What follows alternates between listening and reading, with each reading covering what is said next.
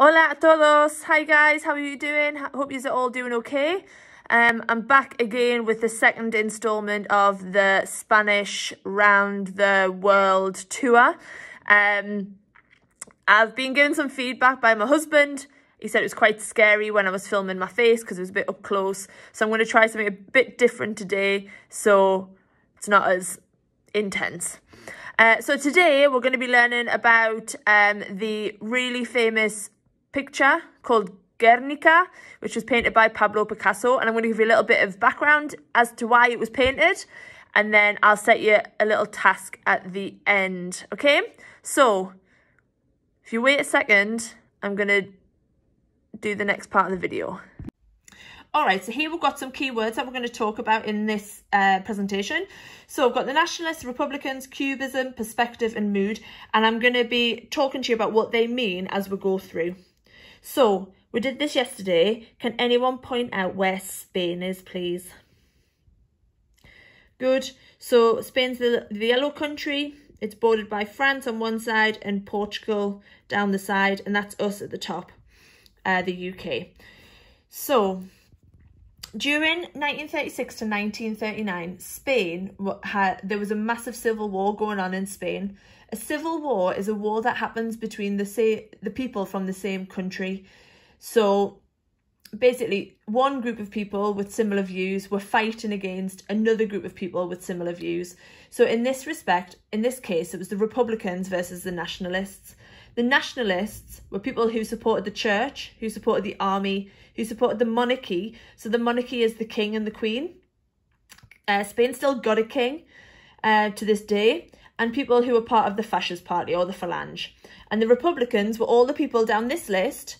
And they basically anyone who wasn't in the nationalists. So they were the two groups of people who were fighting each other. So at the start of the Civil War, or during most of the Civil War, it was actually this group of people who were in power. But when the Nationalist Party was taken over by Francisco Franco in 1936, he was able to lead the Nationalist Party to victory at the end of the Civil War in 1939, and he took absolute power. So he was a dictator. A dictator is someone who doesn't allow anyone to allow the people of his country to have any real opinions. He didn't allow them to vote. If anyone disagreed with them, he would execute them.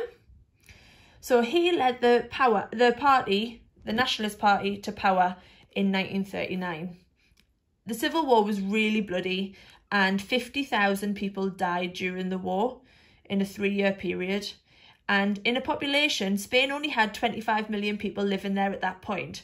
So what I'd like you to do is work out how many people, what percentage or what proportion of the country was killed during the Civil War. So there was 50,000 people died and 25 million people. How many zeros does a million have on the end? Yep, good, it's got 6 zeros. So try and work out what proportion or what percentage. I'll give you a few minutes to work it out.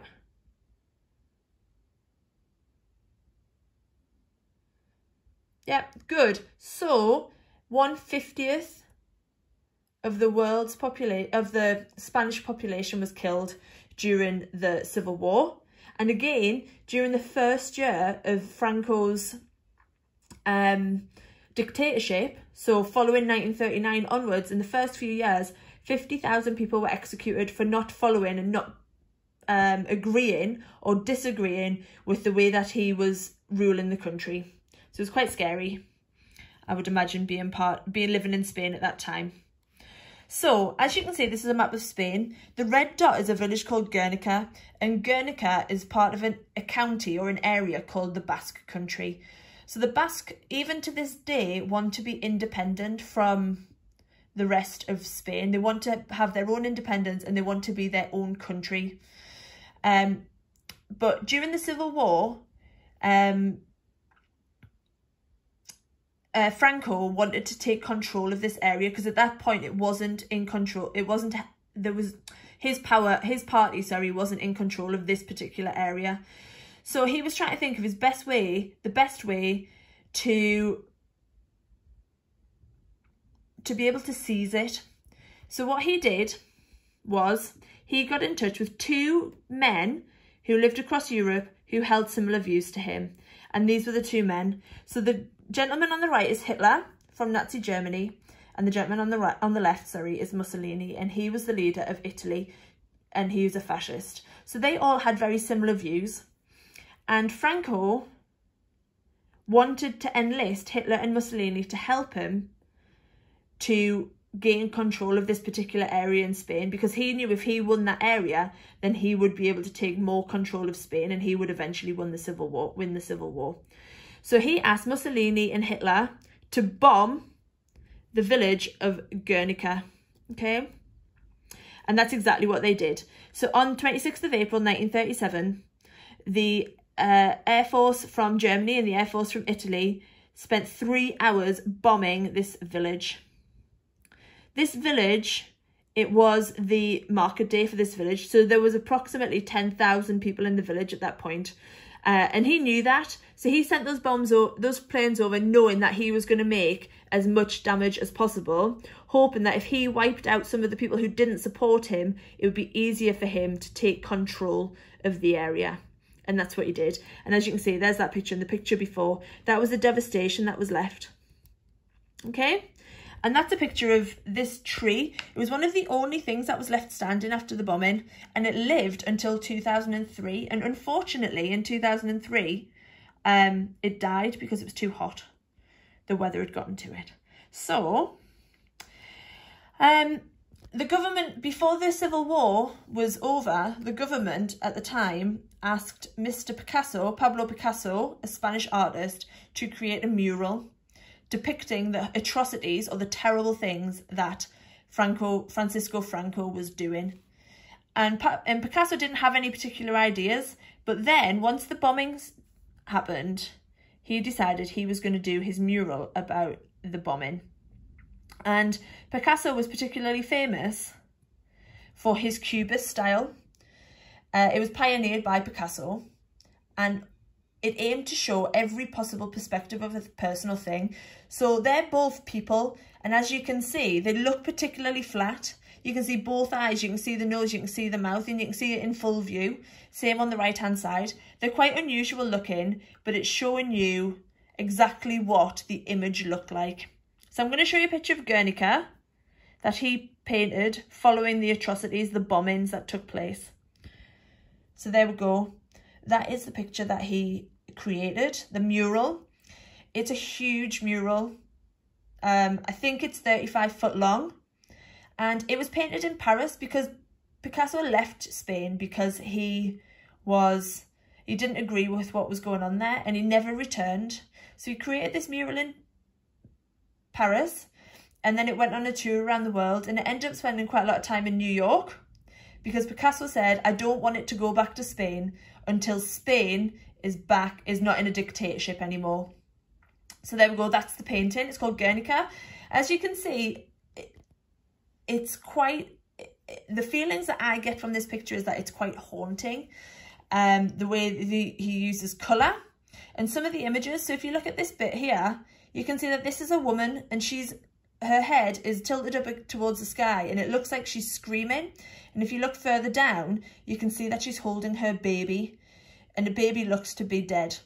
So you can really feel how this woman is feeling during the bombing.